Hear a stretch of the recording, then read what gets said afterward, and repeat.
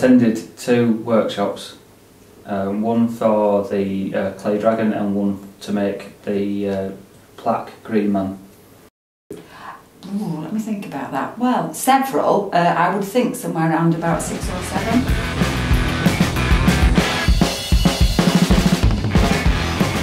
I believe that everybody is capable of doing any form of art. They just need some encouragement and somewhere to practice and somewhere to come and have a play.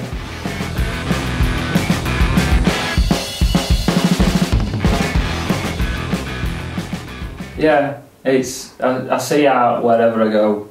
It's been a Green Man carver and obviously clay work as well. I just see it everywhere I go.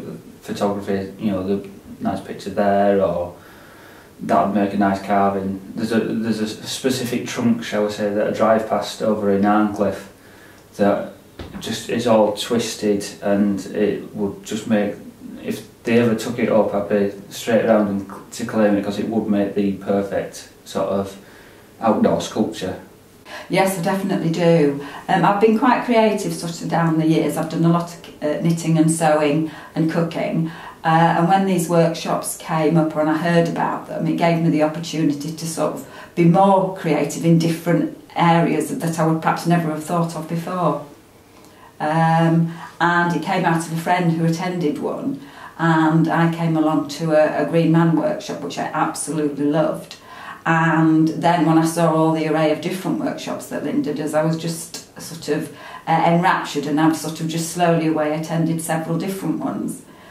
Some I've really enjoyed, other ones I've really enjoyed but I wouldn't do again.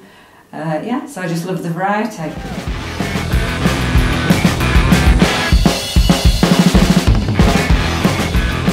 So here's a selection of some of the things that I've made at the different workshops I've attended. This here is my 4th Green Man, and interestingly, each time I came I got better at being able to make the face more like I wanted it to be, and so the last time I made this into a sun rather than a Green Man. The workshop that I've just done is the felting, which I found really interesting and very sort of creative. We did a jug, a spoon and a bowl, which obviously I will use. I've done a glass fusing one, and this was just our sort of trial, learning the techniques. And then I made some Christmas decorations, because I think it was later on in the year, and gave those as presents.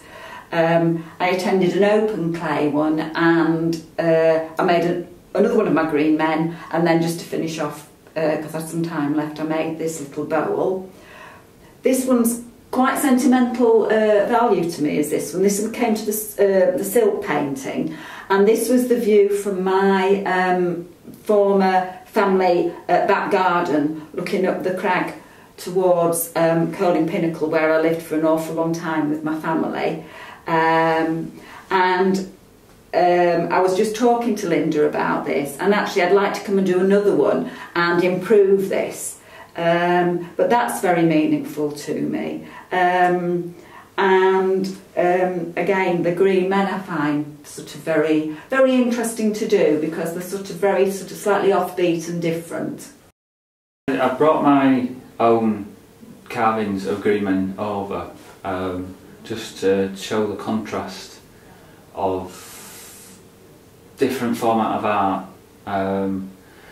With the clay, you add to create your picture, whereas with the wood, you take away, and there's a lot more, in some respect, a lot more risk working in the wood and the carving, because if you take too much away, you've potentially destroyed months of work.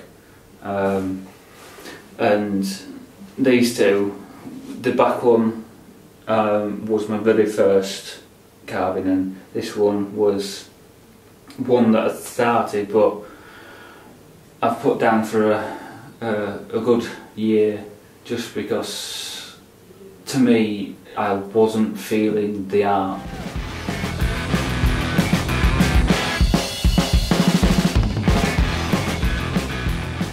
Life got in the way. I've only recently picked it up again. Almost, it sounds daft, but my depression was coming back. Unfortunately, I've gone through a divorce this year, and life just got in the way, and now my head is somewhat clear, and I can figure out where I can feel the art again, whereas I couldn't before, and I just wasn't in a happy place to convey what I feel through my art.